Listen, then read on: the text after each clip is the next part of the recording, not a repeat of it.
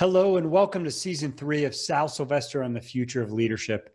I am Sal Silvester, your host and founder and CEO of 512 Solutions, an executive coaching and leadership development firm based here in Boulder, Colorado, helping organizations create healthy, aligned, and more human workplaces.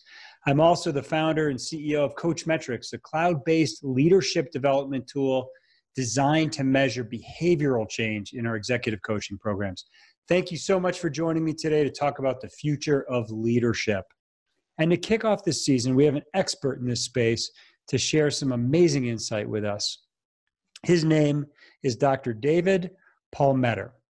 He is a full professor of psychology at Marywood University in Scranton, Pennsylvania, as well as a fellow of the American Psychological Association. Dr. David is a board-certified clinical psychologist with over 30 years of private practice experience.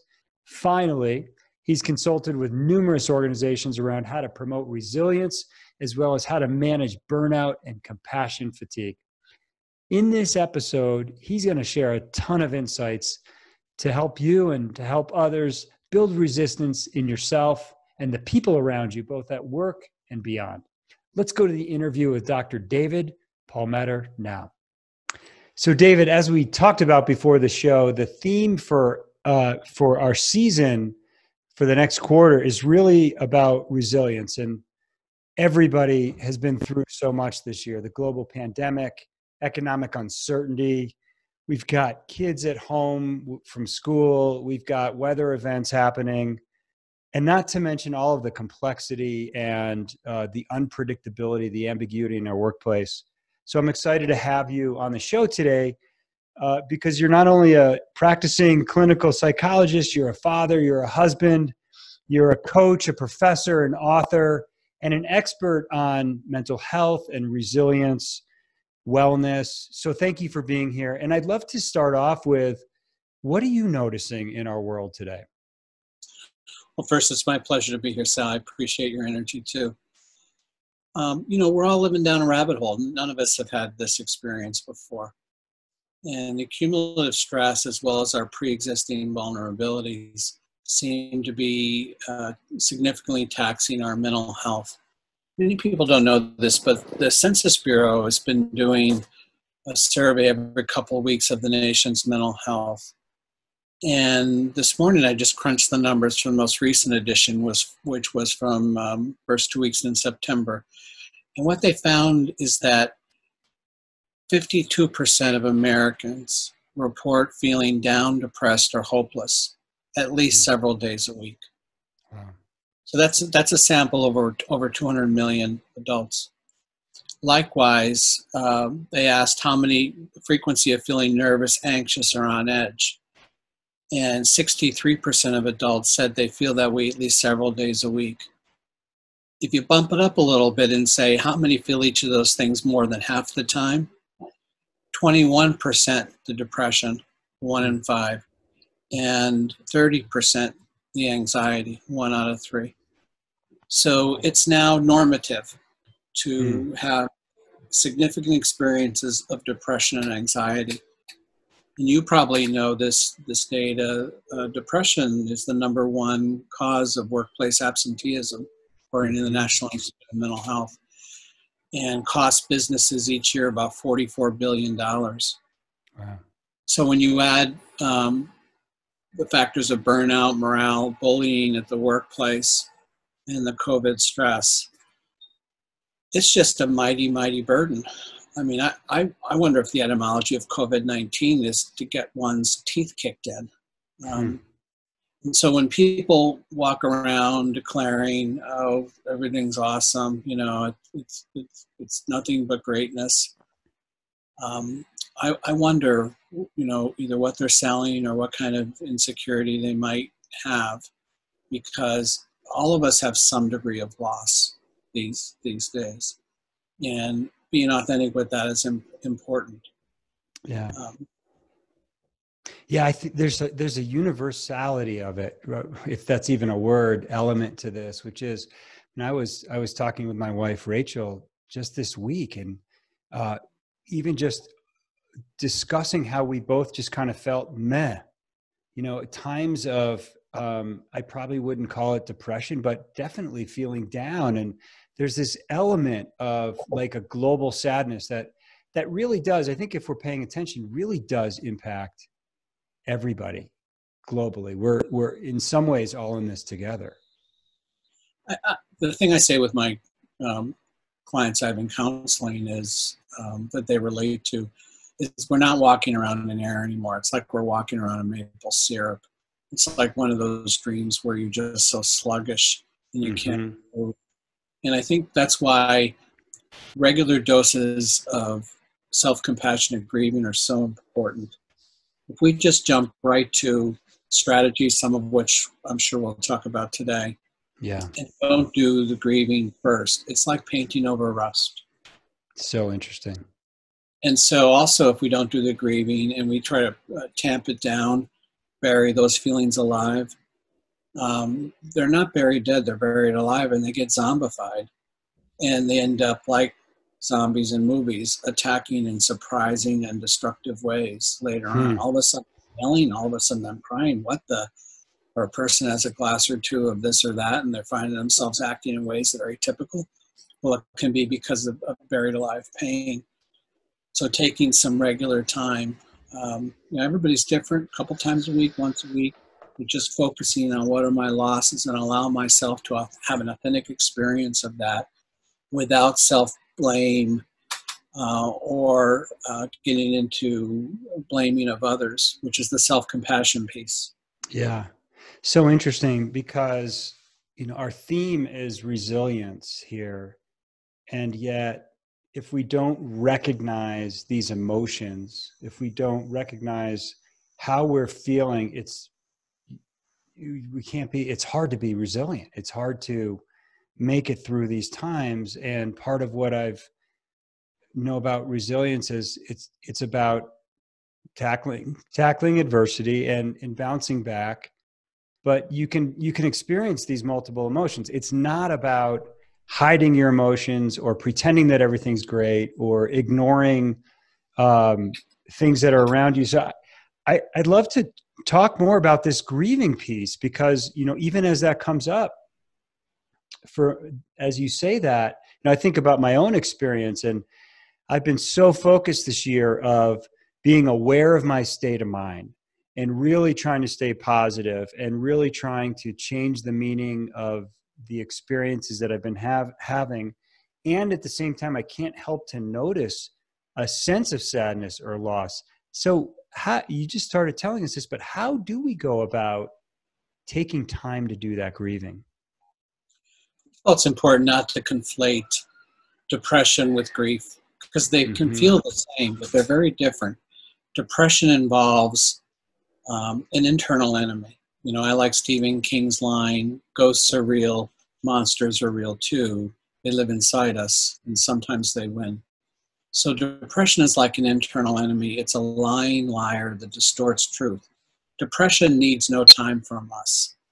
Actually, when I work with clients through cognitive behavioral therapy on caging their internal depression, it's all about, disempowering it because it's based on things that aren't true. Grief, however, represents true loss. And that has to get dealt with differently. That needs to be authentically experienced. Yeah. We have so much data on this. If we don't experience it legitimately, we become at risk for complicated grief, where time stops and you just become trapped in this suffering. So one way to do this is to create stillness. Try a couple times a week, even if it's for 10 minutes. I use Dr. Kristen Neff's exercise where you close your eyes, put your hand on your heart, and imagine yourself as a vulnerable child. And then pull to mind what you're feeling, what losses you have. If it's self-compassionate, you're not doing things in your head like, oh, well, but I haven't, no one's died or I still have my job. You're not mitigating your loss with that kind of hostile comparison. What you're doing is just authentically owning what your loss is. For those folks who live a lot in their heads, I sometimes am guilty of that. I have a couple YouTube videos I can send you that can prime getting in touch with what we're feeling. Not not escalate it or not create it, but just get us more in touch. There's some nice COVID-themed YouTube videos that are very, very emotional. And That's terrific, by the way. We'll put those up on our podcast episode page for our listeners so they can tap into those. Great. And then the first step is to be empathic. Sometimes in families or with our children or whatever, we jump right to reassurance. And that is not a full experience. We have to be empathic of what we're feeling, and then we can follow up with reassurance.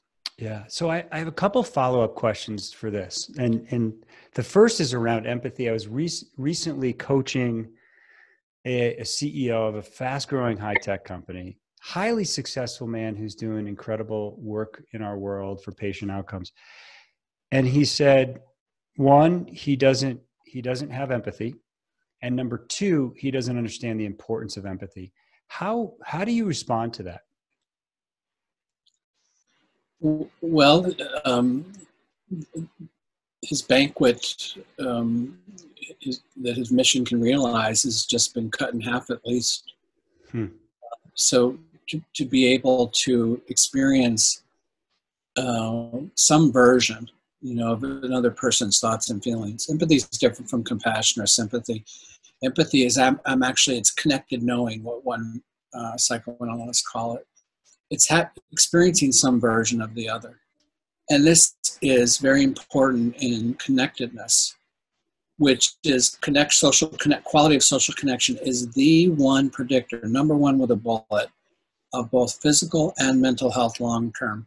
There's nothing else. The number two factor is a distant second. I'm talking, you can do brain scans, you can do blood analysis, you can see how much people are exercising or doing yoga or praying or whatever.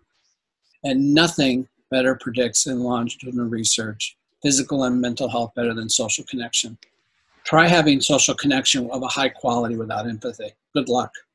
Lots of luck. Yeah. That's fascinating. I love that because, to me, none of this that we're talking about is soft. And I can't stand, in my line of work, training and coaching, we often refer to some of these skills as soft skills. But these are the things that ultimately accelerate business results. They accelerate trust on teams, the ability to have the meaningful conversations, and really understanding the importance of connectedness and the link to empathy. That's powerful for any person, any human being, but especially if you're a corporate leader, I hope you just heard that. And the thing about that point too, Sal, it's so important is, I'm not just some academic waxing philosophic.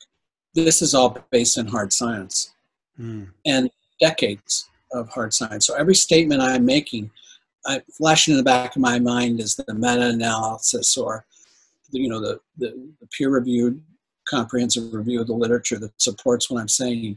And if I deviate from that, I'll say this is anecdotal. This is just based in my clinical experience. Yeah. So this is all based on very well-constructed peer-reviewed science.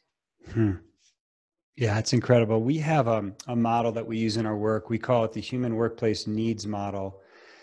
And it's, it's kind of a build from maybe, the hierarchy of needs, Maslow's thinking, but specifically for the workplace. And at the base level of that model, we have connection with others. The second, we have certainty, which to us really means psychological safety, the ability to feel safe without feeling like if you contribute, if you share a different opinion or a new idea or some creativity, you're not going to be humiliated or marginalized. So it's interesting because that's really that whole idea of connection to me has always been anecdotal, just my sort of experience in the field, but you're saying it's backed by years of research and peer review.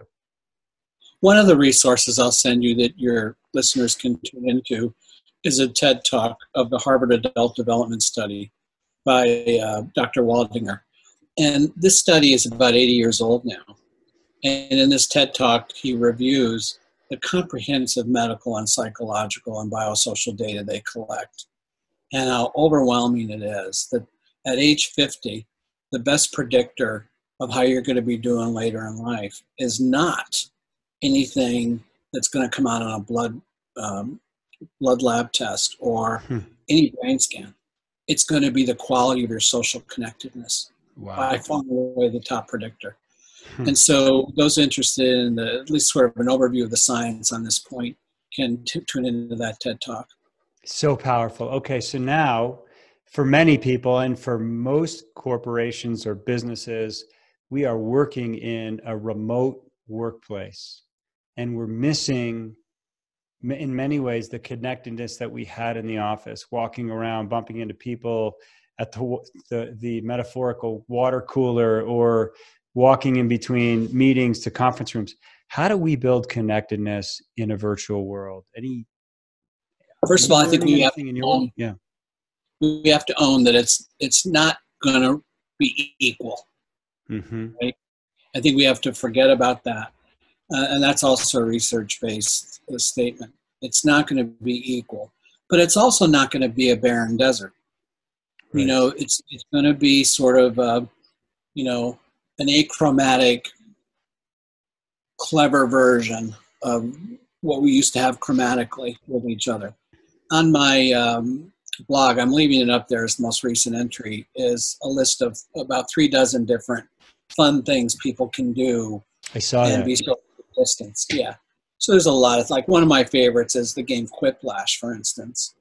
You know, it's a very funny, entertaining game you can do with people remotely. Mm-hmm. I think at the workplace, you know, a couple of things. If I was master and commander of a business, I'd be interested in having some methodology for people to have support groups, online support groups. And that's different by business, how it's stratified and structured. But, you know, I would ask my EAP folks, if I had one, can you guys provide these different themes, you know, economic stress, interpersonal stress, family stress, parenting, couples. That's one thing I would do. I would also have webinars, burnout, compassion fatigue, COVID coping webinars. And there's a small army of psychologists like me who are willing to do this kind of thing. Mm-hmm. Thirdly, I would want to make sure my employees understand about cognitive behavioral therapy. Yes. In that survey I mentioned, the U.S. Census Bureau, they also asked how many people were receiving counseling. 9%. 9%. How many were receiving prescription medication? 20%. Those numbers drive me crazy, both in the number of underservice. Imagine we thought that about our dental health. To have dental problems is normative, but only 9% of people are getting help for it, care for it. And then the fact that the pharmaceutical industry is a meanly marketing machine and has this idea that medications are the solution, or should be the number one solution, where with anxiety and depression, cognitive behavioral therapy is so often more preferred. So if I was an employer, I would want to be having some sort of newsletter communication with my employees about cognitive behavioral therapy. Mm-hmm. Let's talk about CBT, cognitive behavioral therapy, a little bit, because I think there are some techniques or tools that we can learn to use as leaders. I know that in some of our productive conflict work, we bring in some CBD techniques around recognizing an event, an automatic thought that you might feel, and then interrupting that pattern and reframing. What are are there any practical tools that we can leave our listeners with right now to either change the meaning of what they're experiencing or to change their response to what they're experiencing? For me, the first step is just recognizing what internal enemies I have, because we all have different vulnerabilities. Our internal enemies reinterpret truth around us. I mean, truth is difficult to understand with an objective lens, but if you're listening to everything through an internal enemy, so whatever it is, I think it's important to identify that, because each of those enemies, anxiety, depression, addiction, anger, they have different ways of interpreting. And then you can do something called thought testing. That's one thing where you write down the thought that's painful. Nobody likes me. I'm a bad leader. You know, people are selfish and cruel. And then you thought test it and treat it like a trial. So you collect the evidence, the objective evidence that supports the thought, and then you collect the objective evidence that is disconfirmatory of the thought, and you see where the evidence lies. When it's a pain born out of an internal enemy, it's always going to be more on the evidence side. It's going to be that the thought isn't true. Another thing is something we call coping thoughts, just developing a list of true things that are uplifting. The categories I use are true things about me that are synergizing when I think about them, true things about circumstances of my life, things I'm looking forward to, and fourthly, things that are inspirational to me. Yeah. And carry those around. And just like we can take off an uncomfortable pair of jeans and put on something comfortable, we can do the same thing with our thoughts. It'd be ridiculous to see someone walking around with jeans going, "Ow, these hurt." But yeah, that's what we do with our thoughts all the time, and we don't have to. Yeah, that's so interesting. I love the phrase internal enemies. There's a technique that we often will use in our coaching or teach other people, and it's when you recognize that thought, ask 3 questions to help interrupt it and reframe it. Number 1, is it true? Is the thought that I'm having actually true? It sounds like that's really tied into your thought testing. Like, if I look at the facts or the evidence without distorting it, what is actually true here?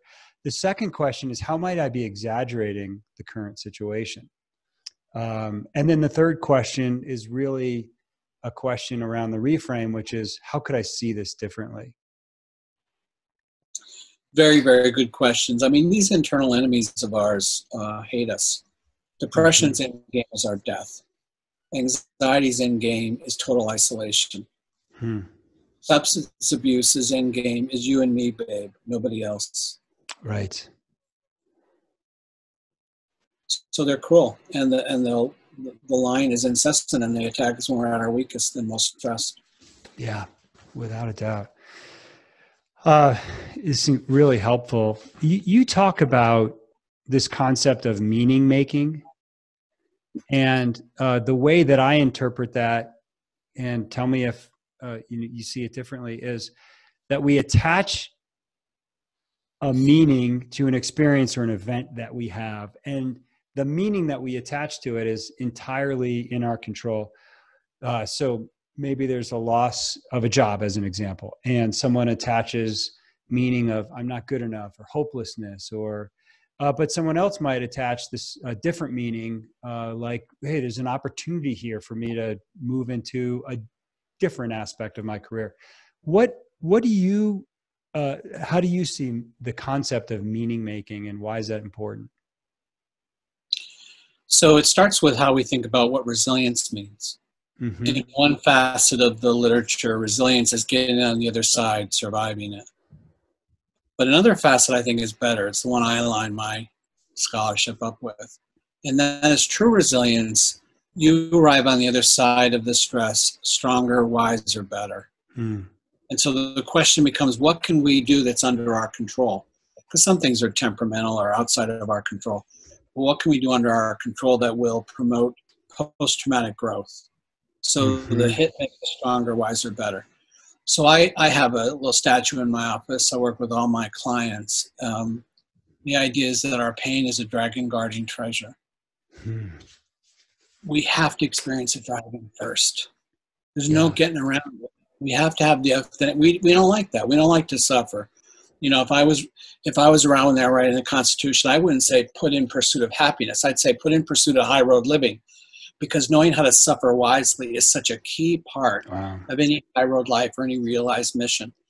And so we have to know how to experience the dragon's claws. If it doesn't kill us or trap us, it flies away. And the treasure is at least equal to the dose of pain. So the greater the pain, the greater the treasure, if we know to look for it. And that's where the meaning making comes in. And the scholarly research is clear. The best predictor, when people suffer a trauma, there's if you think of a path that they're going to go on 1 or 2 roads, the best predictor of being on a post-traumatic growth road is meaning making. And that doesn't mean that you say, okay, the pain was worth it. Like sometimes the the pain is the death of a child or the loss of a job or cancer. And it's not like we're saying, okay, yay, but that's not the case. What we say is, okay, that was terrible. The dragon was cruel and vicious, but I'm on the other side of it now. Where's the treasure? And the dose, the more the pain, the greater the treasure. You know, I sent you an exercise I use to have clients teach that to themselves, almost like you prove an algebraic equation. And I'll send you a link for it so people can download that themselves if they want. It's terrific. And do the exercise and prove it to you by just looking at past pains. Mm-hmm. Yeah. Yeah. You sent me an exercise on that. You mentioned post-traumatic growth, and there was a question in there that was really powerful. It's what you just referred to, but reflect on ways that your life might be better, or you may be an improved person because of the pain that you went through. That's a deep question. And you could do it the other way. You know, list the things you most value in your life and ask, was there any suffering that I had to go through to get to this place? And it's amazing to me when I think of my own top pains that I've experienced, the things that almost ended me, and I make that list, and then I make the list of the things that matter most to me, they're directly tied. Wow. They're directly tied. I had to have those worst pieces of suffering in order to have the best things in my life right now. It couldn't have existed without it. What a connection. What a connection point. Mm-hmm. And it's funny, other disciplines besides psychology have known this for a long time. It's just that psychology is the empirical science of the human condition, and we're just catching up. And our research now supports some of these ancient deep truths. Yeah, it's so interesting because more and more what I'm seeing in the Western world are Eastern traditions, from mindfulness to meditation techniques, breathing techniques. Those are becoming more and more of the norm, even in the corporate world, right? Like the guarded, I've got to be strong corporate leader. Even some of those, I think the best leaders are starting to embrace some of those philosophies and just practically speaking, some daily habits. This is why I like a liberal arts education. There's a debate in academia, should courses all just be selected based on anticipated career? And I'm against that, because when you consider these same truths from the perspectives of other disciplines, you get a level of sophistication, nuance, and you save more. So like a lot of the reading I do on my own are from business experts or philosophers or theologians or other disciplines besides mine, because it's the same truths, but it's like if truth is a landscape, a field and a forest. I'm coming from the north direction as a psychologist looking at the truth, and they're coming from the south. It's the same truth, but they have other angles on it that enrich it. And so when you refer to these traditions, that's what I think of that. You know, these deep traditions have so much to synergize our own understandings. Yeah. I'm sorry, I just had a moment of blank. I was going to say something and I forgot what it was. I'll just keep going. So for my production folks, you can edit my little stumble here, since we're going to edit this anyway. Oh, darn it. There's something good in there. I think that's just such a really interesting point.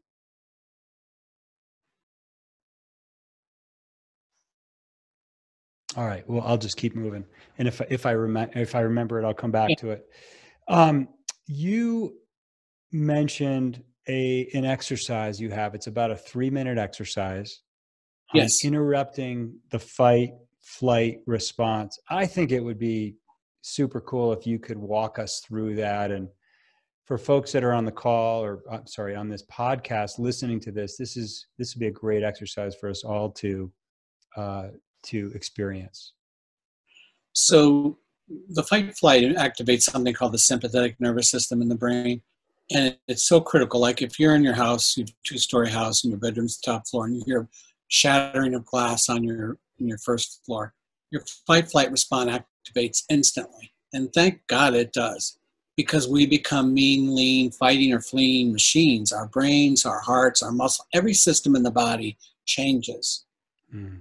But that same response, I mean, imagine if you're in that way you are, you think someone's breaking in, and you're in a situation where someone's coming to you and they need empathy, or you're trying to solve a life problem, you know, how you're going to retire. I mean, you would suck at it. So what happens with anxiety is anxiety convinces us that kittens are tigers. And the sympathetic nervous system fires when there's no true threat. And so this technique, this 3-minute technique I'm about to cover, is just sort of, you know, if you use the baseball analogy, maybe like a single A level intervention. Right. And then there's other things along the train that get you up to the major league level intervention. But I use this 3-minute exercise just to illustrate to people how even 3 minutes can make a difference. When you do this exercise, it's like a ticking bomb in the movie where they clip a wire and then it just stops. Mm-hmm. So this 3 minutes just short circuits the sympathetic nervous system. Awesome. So can I jump in please. real quickly? Because I just want to relate this to the corporate workplace. So much of the change that we see at work is directly or can be perceived as threat.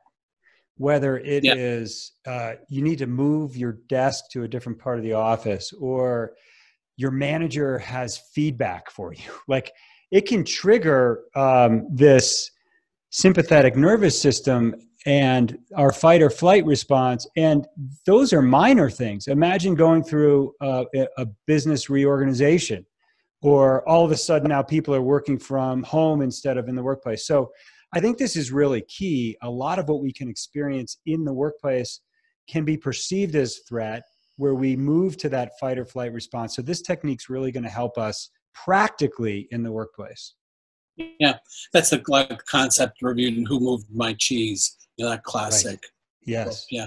Yeah. So I'll start the 3 minutes in a second. First, if you're listening in, just close your eyes and try to sit as comfortably as you can. So if it's possible, rest your head against wherever you are.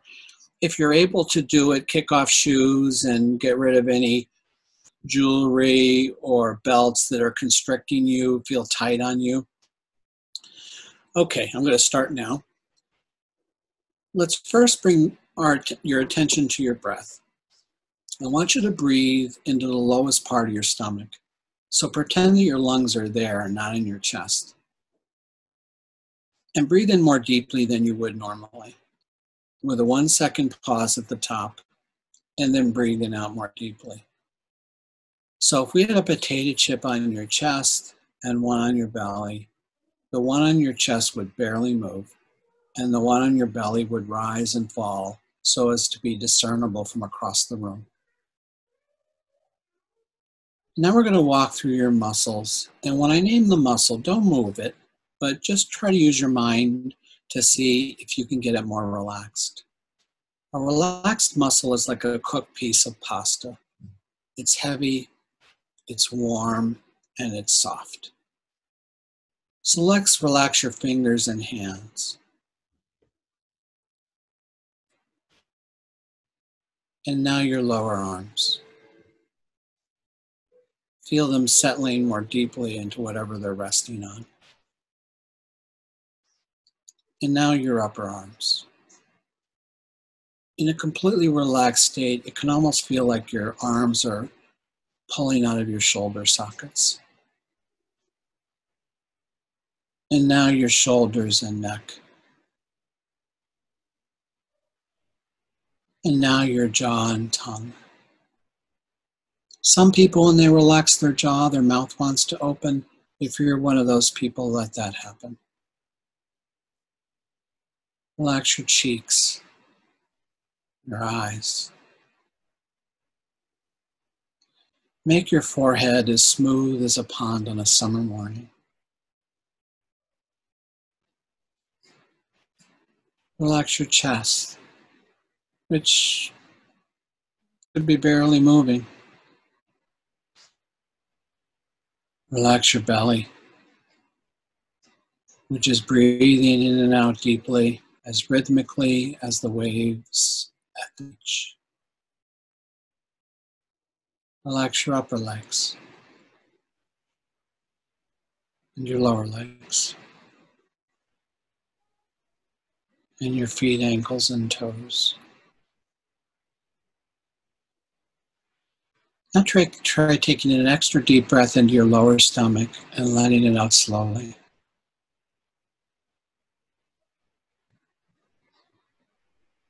And once again.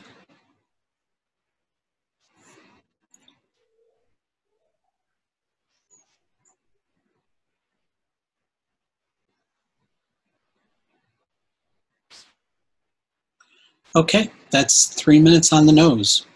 Wow. A lot of people are surprised because I used to, in the more AAA version, there's a half-hour tense relax exercise, and people up, oh, I have to find a half hour. Well, everybody's got 3 minutes. Yeah. I mean, President Obama's got 3 minutes, right. A day. So we can do that, and you can do it in a car, in a bathroom stall, any place where you get a private moment. I feel terrific. I just went through that exercise. By the way, for folks that are listening to this, Dr. David just held up his phone to show that was exactly 3 minutes. And yeah, it's incredible how little time it takes to completely change. For me, my focus is clear. My physiology is completely different. And if I'm a leader thinking about getting ready to give a presentation or a speech, or maybe I've got a difficult conversation coming up of any sort, I am in a much more intentional state after 3 short minutes than where I was before that. You work a lot with CEOs. The CEO of the brain is the prefrontal cortex. Yeah. And when the fight-flight response is triggered, that part of the brain takes a nap. We all lose IQ points. And so this brings back the prefrontal cortex, and I'm more likely to be able to act with intention. Yeah. That's incredible. Well, that's the word right there that we use so often in our work, which is intention. And taking the time to really think about how we're all showing up with intention on purpose can make all of the difference in our world and in our workplace. David, thank you so much for being here with us today. This has just been absolutely fascinating and incredible. David's going to give us a number of resources. We'll post those on our website so you can access some of those tools and YouTube videos and other resources out on our episode page. Thank you so much for being here today. My pleasure, Sal. Thanks for having me and being a great interviewer.